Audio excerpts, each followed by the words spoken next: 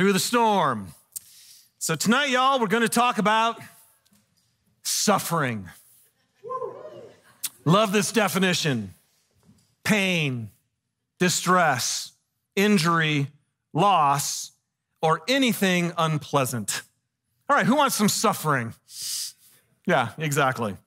You know, one of the most powerful things that it is to be human is this thing that we have called desire. It's a powerful force in a human being. And it's simply what you want. What do you want? Okay? Now here's the definition of longing of want or desire. A longing or a craving as for something that brings satisfaction or enjoyment. So just the opposite of suffering. So what do we want? What do you want? I still remember years ago watching the movie Australia. Anybody see the movie Australia with Hugh Jackman in it? Really? Wow, you guys need, all right, two of us, very cool. Well, in this movie, there's this one scene, my wife's already laughing, where Hugh Jackman is underneath this water bucket that's being poured over him, and in slow motion, he's ripping off his shirt, and the water's pouring down his body, and he gets done, and you just go, I want that. And hopefully my wife was not saying I want that as well. But sometimes you want that. You want that body. Sometimes you may, as an athlete, man, I wanted that ability, right? I wanted to start. I wanted to be excellent. I wanted to be all league. And then I couldn't even think about that ability to play at a college level. And then eventually you become a pro player. And here's what's interesting is then the best, like Barry Sanders and Kelvin Johnson as a huge Lions fan, right? You just look at them and you just go, man, you would love to be able to play like that. There's glory in that. Last week, my wife and I got to go to see Les Mis. Wow. How many of you have seen Les Mis actually live? Unbelievable. Well, it was at Eccles Theater, and I'm telling you, I have seen it before. This production was off the charts. Everything about it. It was embarrassing. I was so glad I was sitting kind of at an angle behind Susie so nobody could see me because I just wept. I wept over and over again. And the story is fantastic, but it was the excellence of the production. It was every vocalist. It was the lighting. It was the sound. And it was just so good. And I just know exactly. I actually have some music background too. I was in some musical theaters. And when you see that, and if that's your field, like my daughter Mariah, then you would go, I want to be like that. I want that. Yesterday, my brother had his triple bypass surgery. Yeah. And, you know what's crazy and he's doing good. So yeah, I'm so grateful. Man, I tell you, it's my dad had a quadruple bypass surgery. My brother's already had a triple bypass surgery. So you can pray for me too, right? That like you guys are freaking me out here a little bit with our genes. But all day yesterday, just picturing my brother literally being sawn in two and being ripped open and knowing that was going on with him. And I can't, you know what I wanted? I wanted a surgeon who knew what he was doing. And I thought, how cool must that be when a surgeon gets done and it's successful and he knows I did it. Like there's something beautiful and glorious about someone who's given that much effort. So I don't know about you.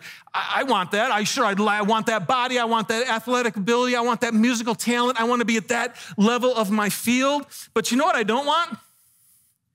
I don't want the cost that it takes to be that. Anybody else? Okay? I don't want the pain and the sacrifice and the suffering that it takes for that type of glory. Right? I don't want to eat tofu and whatever else Hugh Jackman had to eat to look like that. Or the hours that he had to spend in the gym. I don't want to give up that time. I don't want to have to, it's the sacrifice and the suffering that are there that it takes to have glory. I want the glory. Anybody else want the glory? Do you want the suffering? Not really. I was going through this with our staff this week, and Garrett Hoover, he says, yep, hard stuff results in good stuff. Hard stuff results in good stuff. So we're in a series called Gotta Get You Into My Life. And we're talking about eternal life, because Jesus said, eternal life is that you know me. Okay, this is an intimate knowing. That means that we share life. And that's why we're talking about this. Christ is in us. And now when you make a decision, this is a beautiful thing about the Christian faith. When you make a decision of faith, then he says, literally, the Holy Spirit comes inside of you and Christ takes his presence inside of you. But you can know him better. So we're looking at all these different ways of how we've got to let Jesus, you guys, into our lives if we're really going to experience the eternal life, the glory that is ours, okay?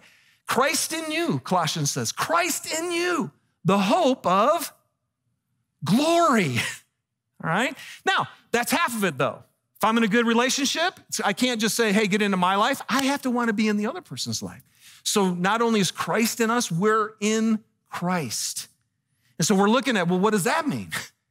Who is Jesus? How does he live his life? Because if I want to experience eternal life down here, and does anybody else want to experience it, this full life that Jesus said he came to give us, then Jesus is saying, well, then you got to get into my life. Now, I don't know about you. Everybody wants the fruit of the Spirit. This is the funniest thing to me. When I think of what the Bible says, what is the fruit of the Spirit of God? The fullness and essence of Jesus, which would be experiencing eternal life. Love and joy and peace and patience and kindness and goodness and gentleness and faithfulness and self-control. I mean, seriously, go talk to anybody on the street and go, anybody want some joy? No, I'm good. I like my despair. It's wonderful. Anybody want patience? No, I like anxiety. It's a lot better. No, everybody wants those things. But the scripture says, since we live by the Spirit, then you got to keep in step with the Spirit. That's all available to us, you guys, all the time. But you have to keep in step with the Spirit. And then the fruit comes. So that's knowing Christ. So I want to know him. So we're going to talk about Jesus suffering today. Philippians 3, verse 10. Paul says, I consider everything a loss because of the surpassing worth of knowing Christ Jesus, my Lord. He goes, man, he has tasted it. He goes, there is nothing like experiencing Christ, knowing him intimately, sharing life with him. He goes, I want to know Christ. There it is. What do you want?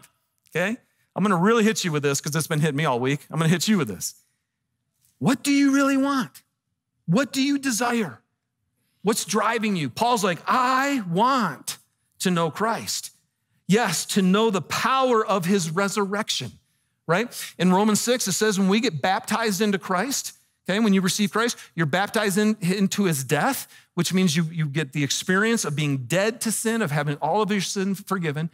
He says, but then you were also baptized into his resurrection so you can live a new life. How's that going for you? Are you living a new life? Paul says, I want to know Christ, yes, to know the power of his resurrection and sharing in his sufferings. Come on, man. Have you guys been like me? Every time I'd read that, I'm like, Paul, you're weird. I don't know if I could genuinely say in my heart, me too. I want to share in Christ's sufferings. No, man, I want the power of the resurrection. Can you say that you want to share in his sufferings? And then he says, becoming like him in his death, and so somehow attaining to the resurrection from the dead. Romans 8:17 says this. Now, if we are children, and that's the argument in Romans 8, he goes, again, when you receive Christ, you become a child of God. He goes, now, if we are children, then we are heirs, heirs of God and co-heirs with Christ, if indeed we share in his sufferings, so that, in order that, we may also share in his glory. There it is again. Jesus did come, you guys, so that we could share in his glory. He literally, God the Father is absolutely committed to helping us be conformed into the image of Jesus. More joy, more peace, more love, more pain, all of that goodness that is Jesus. But we have to share in his sufferings in order that we may also share in his glory. So Jesus said it best right off the bat. In Mark chapter 8, verse 34, he called the crowd to him. So here he is, Jesus is teaching, and he calls the whole crowd and his disciples, and he says to them, you guys, pretty classic little phrase, whoever wants to be my disciple. So there it is again. What do you want? What do you really want? Jesus says, if you want to be my disciple, you must deny yourself and take up your cross and follow me.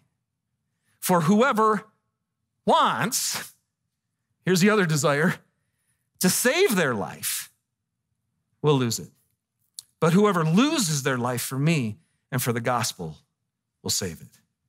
What good is it for someone to gain the whole world and yet forfeit their soul? All right, so tonight, you guys, we've just got to, let's just, again, I am so, and you guys, I think if you've been here with me long enough, I'm so not interested in like just going to church, right? There's so many cool things we could be doing right now. But if we could actually come here with an open heart that actually says, God, I want to know you, man. Jesus, I want to know you.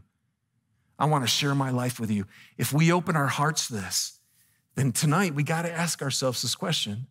What do we want? Really? Do we want to save our life? Can we all just say yes? That's the battle every day. I like being in control. I like things the way that I want them to be. I want to try to save my life. Do we want to just go to church? Isn't this cool? Wouldn't it be amazing if Jesus said, hey, I'm going to die for you. I'm going to totally give my life for you. And all I ask for you is just go to church once a week for an hour. Would that be cool? Do we want that? Or do we want to be Christ's disciple? Which means you actually look like him. Which means you actually experience him. Which means you're intimate and you know him. And it's eternal life. Do we want to know Christ? And do we actually want eternal life? Now, what's interesting to me is that this was a statement that Jesus laid before the disciples and the crowd. Because I'm going to be honest with you as I'm going through this is kind of a meaty message, all right? In fact, the Bible says there's truth out there and there's milk. And when you're pretty young in your faith, okay? So, and if you're here and if you're young in your faith or if you're even just beginning to understand what Jesus is all about, okay? Then the Bible says, then you just need milk, okay? Just like an infant needs milk, you just take it, it's easy to digest. He goes, now, after you've had milk, I just got to tell you, Mariah, if you were walking around with a bottle of milk, I'd be a little concerned. Eventually, you want your kids to grow up. And then you have meat. And this is more of a meat message, but what's interesting to me is that Jesus actually gathered the crowds and his disciples. He just wanted everybody to know, hey, I'm not gonna pull any punches here. If you're interested in actually being my disciple, going to church is one thing. But if you actually want to know me, okay, if you really want to know me, this is how it goes. You gotta deny yourself. You're gonna have to take up your cross. You're gonna follow me. Philippians 3, in the same passage where Paul said, I want to know Christ, he says, not that I have already obtained this or am already perfect, but I press on to make it my own because Christ Jesus has made me his own. I love that. If you read the NIV, it's like, I press on to take hold of that for which Christ Jesus took hold of me. But the reason that this is the ESV, which is actually even a more direct version to the Greek. The reason I said make your own, because when you take hold of it, you take hold of it to make it your possession. So Paul says, I'm going to press on because I want to make this my own because Christ Jesus has made me his own. Brothers, I don't consider yet that I've made it my own, But one thing I do, I forget what lies behind and I strain forward to what lies ahead. I press on toward the goal for the prize of the upward call of God in Christ. So that's where we're gonna go today. And if you, how many of you, don't raise your hand please, but how many of you would say, in your desire to know Jesus, you were pressing on? And how many of you were straining forward? How many of you were like giving it everything that you've got so that you could know him? Man, he's that good, you guys. Oh, he's that good. He's that beautiful and he's that loving. So, as I look at suffering, there's three types that I see in Jesus, okay? There's three types.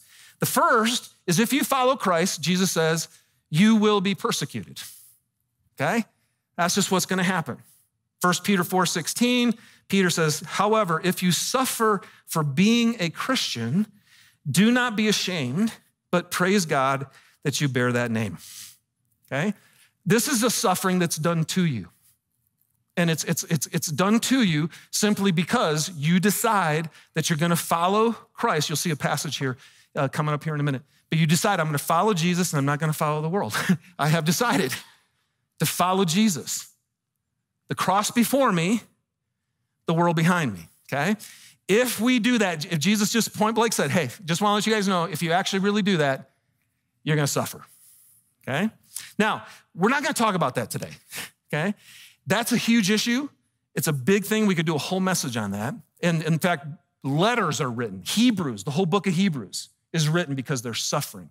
Peter is writing, 1st and 2nd Peter, written to a group of people who are suffering this way, okay? But this is a suffering that's done to you. I want to talk to you tonight about the suffering that we can choose, okay? And that is right here. Deny yourself, because that's your choice. But here's the beauty.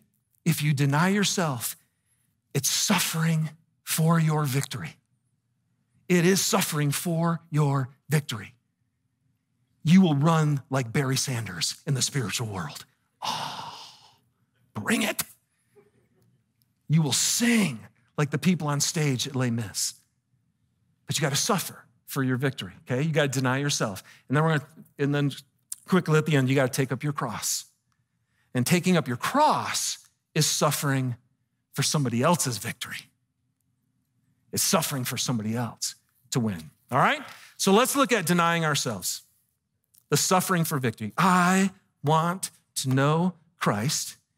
I want to share in his sufferings so that I can experience the glory of the powerful life. James 1:13-15 says this, when you're tempted, no one should say, God is tempting me. For God cannot be tempted by evil, nor does he tempt anyone. But each person is tempted when they are dragged away by their own evil desire. I want something. Evil just means the opposite of God, okay? And that's when temptation happens, and every one of us in this room has it. When we're dragged away by our own evil desires and enticed. Any fishermen in here? This word actually means, it's the word to catch by bait. It's the word for a lure. So they got stuff out there, right, that entices us and it drags us in. That's when temptation hits. But then listen, then after desire has conceived, it gives birth to sin. And sin, when it is full grown, gives birth to death. In other words, you lose. You just lose, okay? So, temptation. I am very familiar with temptation. Anybody else? Any humans out there? Anyone breathing? Yes. What is temptation? I mean, at its core, it's to say no to God. The temptation at its core is I'm gonna say no to God, and I'm gonna say yes to myself, I'm gonna say yes to my flesh, or I'm gonna say yes to the world and its ways. I'll say yes to that. And then Satan is our third. These are our three battlefields, our own evil stuff inside of us, the world and all of its ways, and then Jesus says you have a spiritual enemy who's lying to you constantly, okay? He tempts us all the time to say no to God, okay? Now, here's what's cool. Jesus, this is so good, you guys. Jesus was very familiar with temptation. Now, it's interesting because I don't think Jesus would have had evil desires, okay? But he was in the flesh. He was in the flesh, just like you and I are. And that's an amazing thought because it's partly why I love The Chosen, right? Because he's such a normal dude, right? Too many times Jesus is this ethereal dude with these glazed over blue eyes, and you just look at him and you go, that is so not me. But Jesus was in the flesh. And you have to ask this question, did he have the same temptations that I have? Does Jesus have the same temptations that you have? Okay? Hebrews 4. We do not have a high priest who is unable to empathize with our weaknesses, but we have one who was tempted in every way, just as we are. But he didn't sin. Now, what does that mean? We had a very interesting debate about this. But I tell you, at least it must mean that Jesus must have experienced the bait. He must have experienced the lure, which was enticing to him as God in the flesh. And being in the flesh, he must have experienced the desire, at least to some extent, or it couldn't be temptation. You guys follow me here? Okay? So if it was tempting, if Jesus was actually tempted the way I'm tempted, that means there's a desire, there's a lure, there's something that you feel that can be drawn, that you can be dragged away. And here's the beautiful thing. Jesus apparently was tempted in every way, just as I am and just as you are. And then there's the beauty. And yet he did not sin. Ever. So he was able to look, right? Because he had this great, you heard it say, don't commit adultery. I say to you, don't look at a woman with lust. So somehow Jesus must have been able, if he was a man, I'm thinking if he was a man, he must have seen a beautiful woman.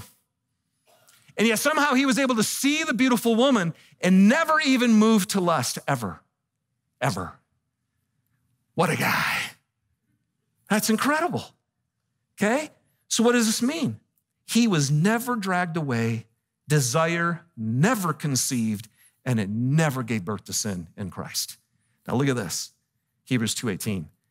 Because he himself suffered when he was tempted, he is able to help those who are being tempted. Fascinating. How do I share in the sufferings of Christ? I believe one of the ways we share in the sufferings of Christ is when we're tempted, we too suffer. You know what suffering is? Suffering is saying no to yourself. Can I get a big amen? Come on, man. Is that not the hardest thing on the planet? The hardest thing on the planet is to say no to yourself. And when you're saying no to yourself, what's yourself doing? Why? It's like it's whining at least, if not crying out and screaming, feed me, whatever movie that was, with the big plant. Your flesh is crying out for it. And when you tell yourself no, you know what you're doing? You're suffering. And Jesus himself suffered when he was tempted. He said no every single time. And so he's able to help those who are being suffered or tempted. And you guys, we know this obviously in the garden, right? This is the ultimate example for us. Did Jesus want to go to the cross? No. See, there it is right there. What was he doing? Begging his Father. If there's any other way, I don't want. And yet, so what, was he being tempted in that moment? Yes. That was a great temptation. I think that's why it's interesting when you watch The Passion of Christ. How many of you guys have seen The Passion of Christ? Do you notice what they did in that scene? Did you know Satan was there in the scene? I don't know if he was or not, but they were trying to say, Satan, no question, was whispering lying to him, trying to get him not to do what God wanted him to do. And he's doing the same thing to you and to me. And most of the time we just give in and we stop suffering.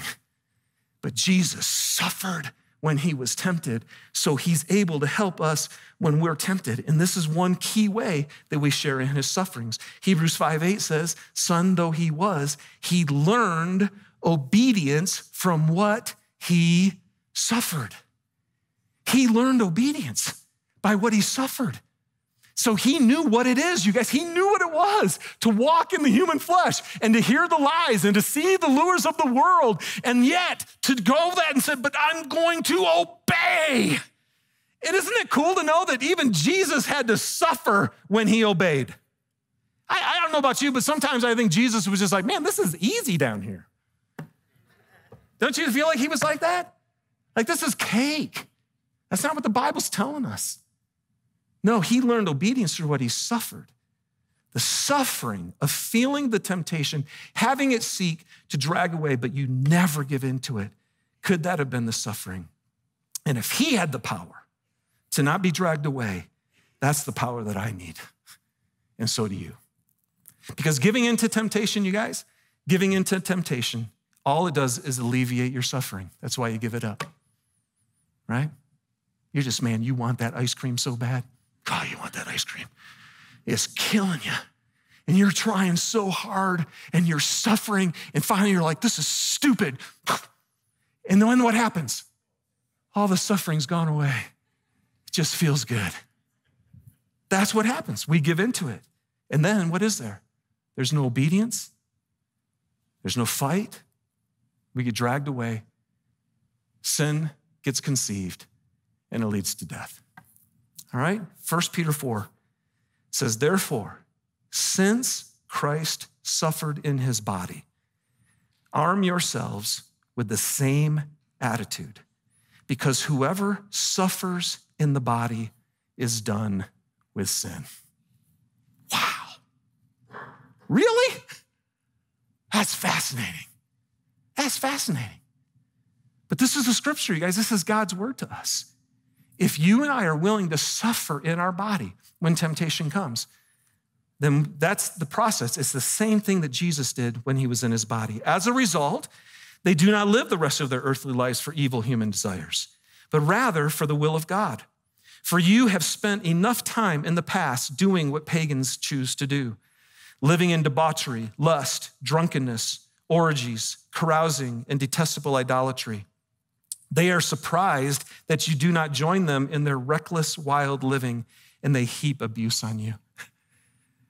He's just like, but if you're willing to suffer in your body, you'll be done with sin, and you won't live for those things anymore. You will actually live for the will of God. Which, by the way, you see the other suffering in here? What's going to happen if you do this? They're going to heap their abuse on you. Why aren't you falling in line with the way of the world? Anybody feel that already? It's out there, baby. And I think it's just going to get more intense. And what are we going to do? What are we going to do? 1 Corinthians 9 says this. Well, actually, look, I actually want to give you just a few examples here, actually. I've shared this one with you guys before, but this is a victory. I want to share with you a victory for me. The victory for me is, as a night owl, again, okay, I never started studying until after 11 o'clock in college, okay? I love the night, that's how I work. But as I found Jesus and got him into my life, I knew it's like, man, my day goes best when I connect with him, right? Confess my sin, receive his forgiveness, read his word, pray. I can be like this with Jesus. And then I had these kids. And my kids, and by the way, if my sin of jealousy is all of you parents who are like, oh, my kids sleep in till 8 or 9. Like this, that's evil and wicked. My kids got up so early. So I had to get up early, okay? Now, how many for you is that suffering? Yes, it is. It's suffering for my wife. It's suffering. But I'm telling you, this was one of those things where it's like, I need to be with him, and I made myself suffer. And I did. That was 22 years ago. And now I can just do it. I can just do it. I always used to say that about you guys, you musicians who are really good. Like when you first pick up the guitar, it's suffering. I was so hard. But then once they work at it, it's so easy. This is the life God has for you. So I had a victory in that suffering. Getting up has become my greatest joy, without question. My other suffering is, I like to get along with people. I like to be a peacekeeper. I know the Bible says be a peacemaker, but lots of times I like to be the peacekeeper. And because of that, hard things, painful things, suffering for me is conflict. Anybody else love conflict? Nobody right? It's suffering.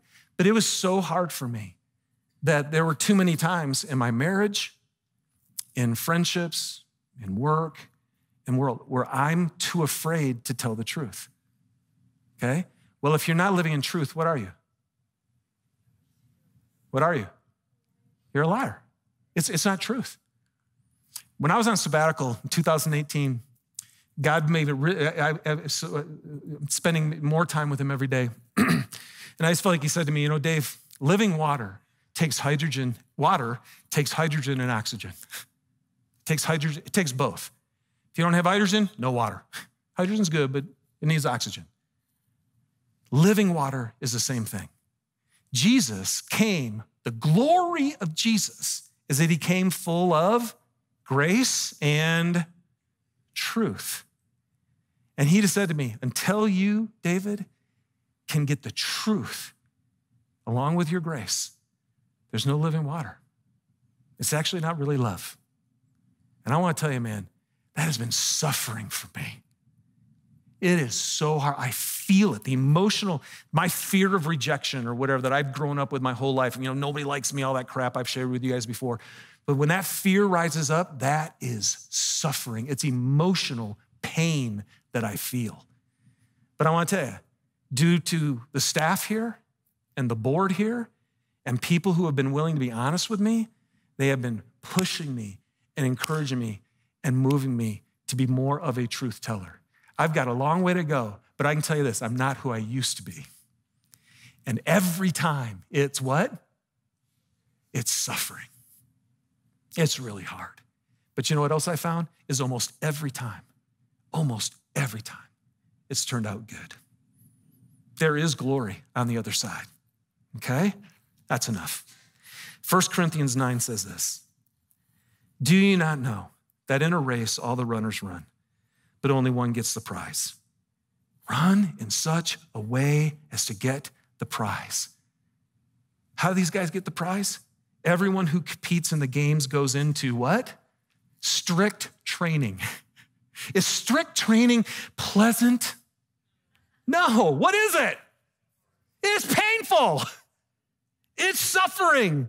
I was just reminiscing of my high school days with another guy when we played high school football together. And at the end of practice, our coaches are making us vomit, right? Because we have just run so much. It's been so painful. Why did they do that?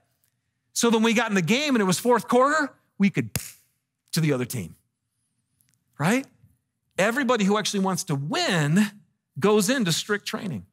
They do it to get a crown that will not last, but we do it to get a crown that will last forever. Therefore, I do not run like someone running aimlessly. I do not fight like a boxer beating the air. No, I strike a blow to my body and I make it my slave so that after I have preached to others, I myself will not be disqualified for the prize. You guys, that's a choice. It's a choice every great athlete has made. I will suffer the pain and the sacrifice for the glory. It's what every doctor that worked on my brother's heart yesterday did. They wanted to save people's lives. So they sacrificed years and they studied and they worked hard. Hard stuff gets the good stuff, okay? So what do we do? What do we do, okay? How do we share in these sufferings? Number one, you guys, it really is prayer, okay? Number one, it really is prayer. Jesus, when his disciples were falling asleep, what did he say to them? Dude, watch and pray. Watch, be alert, and pray.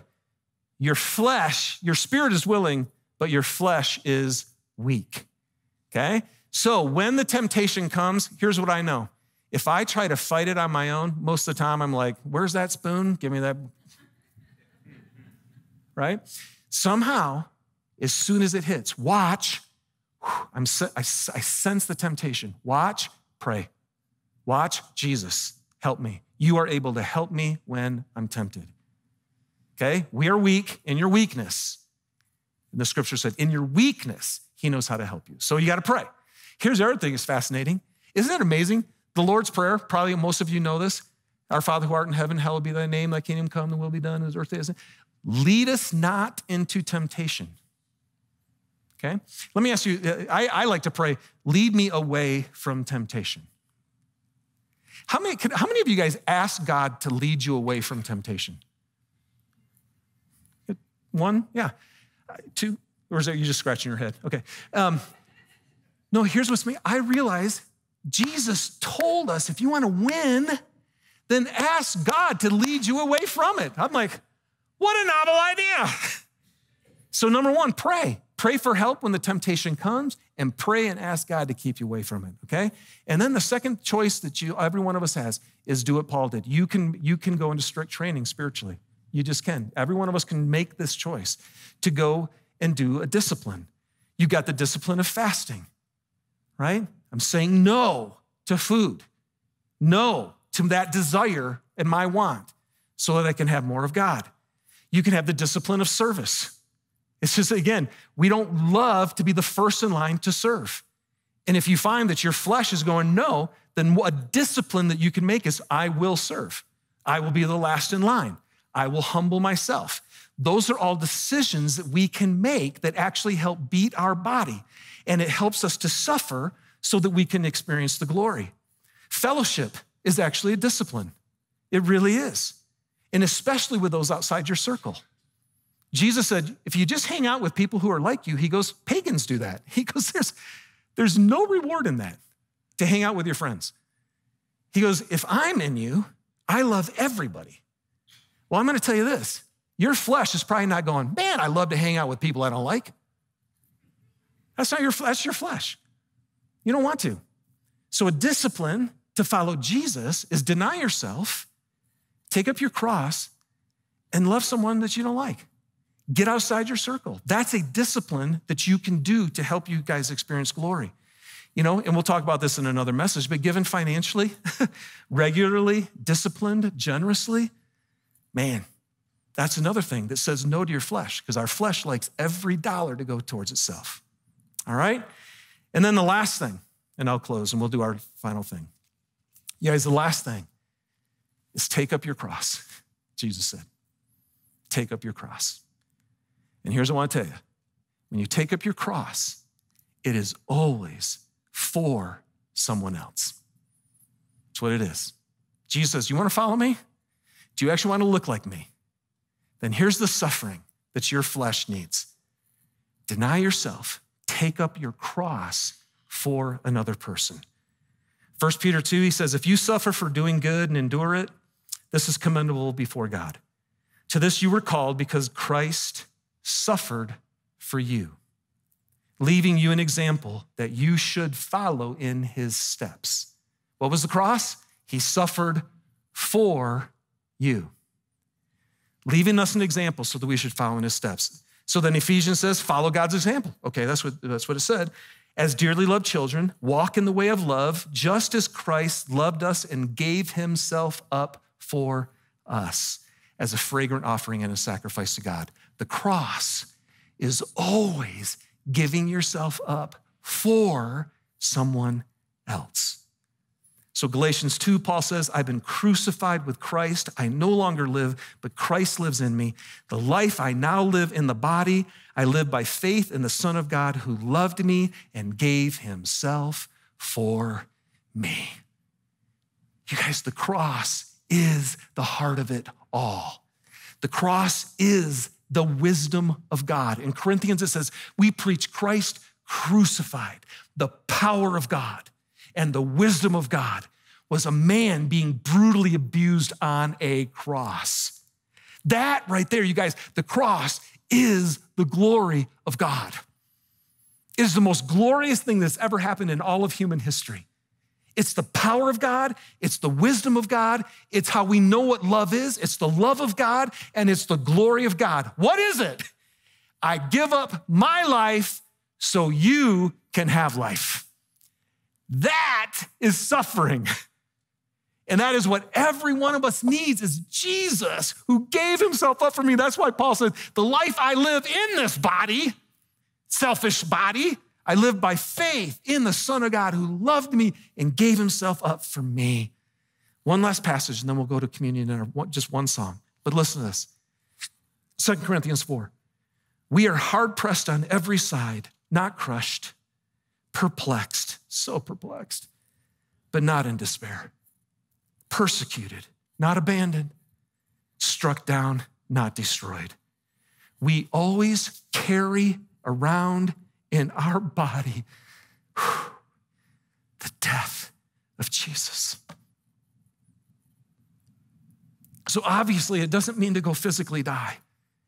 He goes, I always carry in my body the death of Jesus. What is that? It is the death of self and love for another. I carry around the death of Jesus so that the life of Jesus may be revealed in our body. For we who are alive are always being given over to death for Jesus' sake, so that his life may be revealed in our mortal body. So then, death is at work in us, but life is at work in you. You guys, the greatest thing, what did Jesus say? The greatest thing is love. The greatest thing is you suffering in your body by dying to what you want and giving your life to another human being. That's being an imitator of God as a dearly loved child, loving just like he does. So band, come on up. So we're going to take communion, man, because this is what we need to do. If you do not have one of these cups, will you just raise your hand real quick, and we have some people who can make sure that you get them. That'd be great.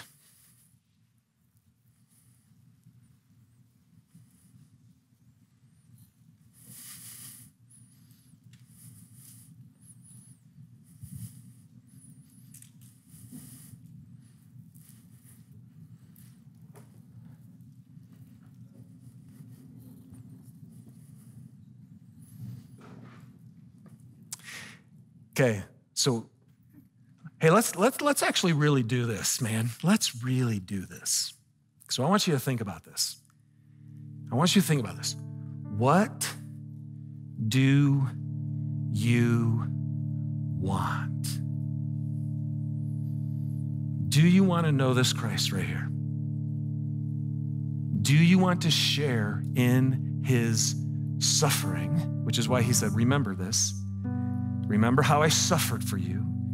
Remember how I died for you. Remember how I gave my life for you. Is this the Jesus that we actually want to know? Because if it is, as we commune with him right now, then we will walk out of this building and we will love like he loves. We're gonna share in his suffering, okay? So take his body. And here's this is fascinating. What Jesus actually said on that night when he broke the bread, he said, this is my body given for you. That's what he said. I'm giving my body for you. That's the cross. Why? Because I love you. I love how Paul says that, because so many times I read the Bible, God loves us, and he does, he loves us. But I love when Paul said, the life I live in the body, I live by faith in the Son of God who loved me.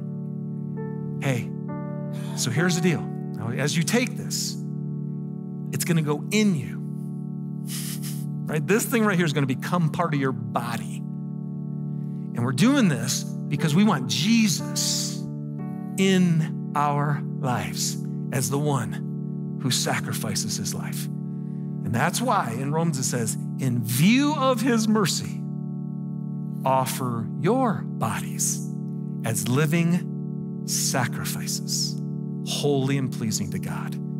Okay? So think about it. Is that really what you want? Do you want the love and the joy and the peace and the goodness of Jesus fully?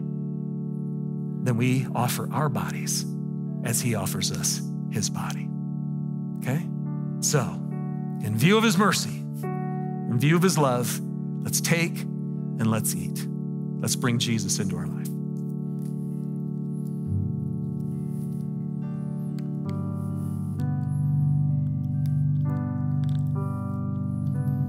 And then he took the cup and he said, hey, listen, I know there are gonna be so many times when you don't say yes to me. I know there's gonna be so many times where you give into your flesh and you don't suffer and you fall in temptation and you experience death. Man, I love Hebrews. It says, then let the blood of Christ cleanse your conscience from acts that lead to death, so that you may serve the living God. Jesus Christ died, and when his blood was shed, it covered every sin you've ever committed and ever will. So let it wash you clean. Tell him again, Jesus, I confess to you, oh, how I need you. I need the power of your life in me, but I need you right now. Wash me clean. Forgive me for every time I said no, so I can get up, walk out of here, and serve you. Let's drink and let's celebrate his forgiveness of all of our sin. All right, let's stand together. Diego and our team are going to lead us through one final song. We're going to sing this. I've decided